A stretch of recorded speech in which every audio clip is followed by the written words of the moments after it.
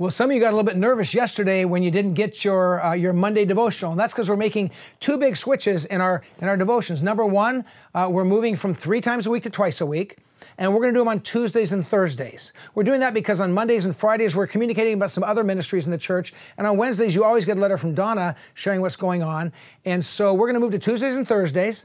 And the second change is that instead of having our dream team of Donna and Sean and Dr. Rick, they've done a great job. We're thankful for them, but we're going to introduce you to some new people sharing about some different ministries at Shoreline Church. And so we'll be on Tuesdays and Thursdays.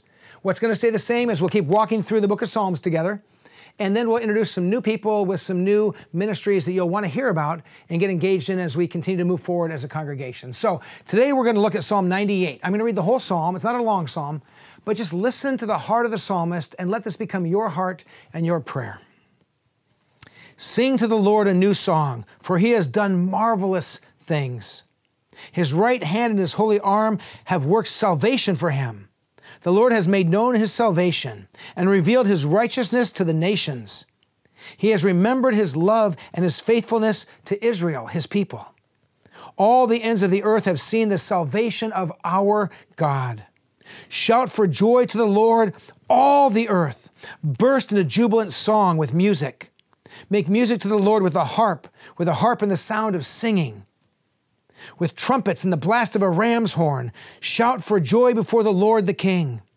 Let the sea resound and everything in it, the world and all who live in it. Let the rivers clap their hands. Let the mountains sing together for joy.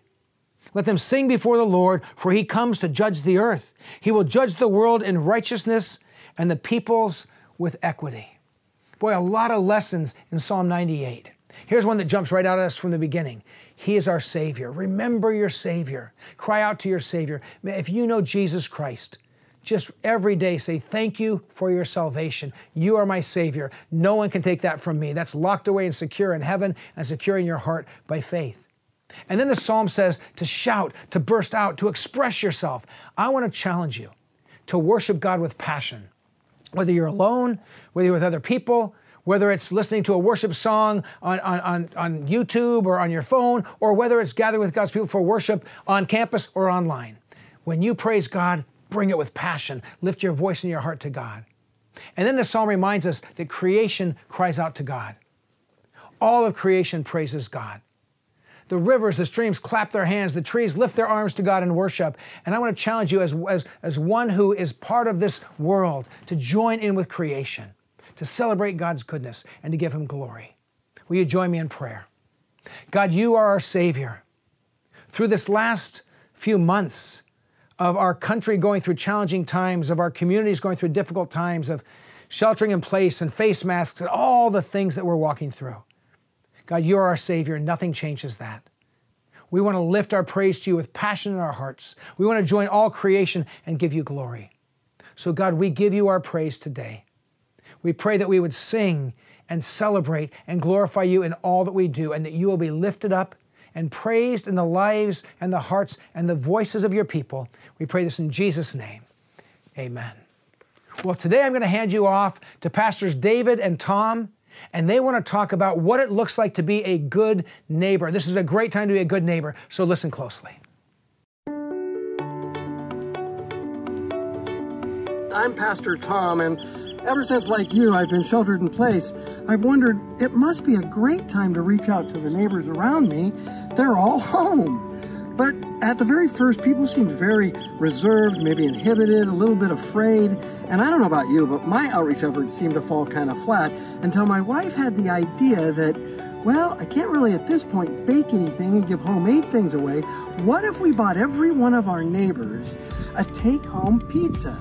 Well, we did exactly that. And I want to say, we have grown relationally because of that one event. More in the last 3 weeks than I think we have in the 8 years I've lived here. And my neighbors are already working with me to plan next steps. So here's the question I have for you. What if every Shoreliner went out this week and found a way, their own natural way, to be the good neighbor? Outreach to our neighbors can be as simple as a text or a conversation at their door. And who knows, checking in during this time could potentially develop into a lifelong friendship. God has placed you in the location that He wants you for the time that you are there. Over the next 6 weeks, I want to encourage you to do these 6 simple steps to build neighborhood outreach with your neighbors. Step 1, think about who your neighbors are. In step 2, you're going to meet your neighbors. Step 3 is all about acts of kindness. Step 4 is where we make a connection with our neighbors in a new way. Step 5 is where we hope to have spiritual conversations with your neighbors. And finally, in step 6, we reevaluate our friendship so far, and we think of new ways to continue to be a good neighbor. So here's my guarantee: if you follow these 6 steps, you will make a positive impact in your neighborhood. For more information, check us out online.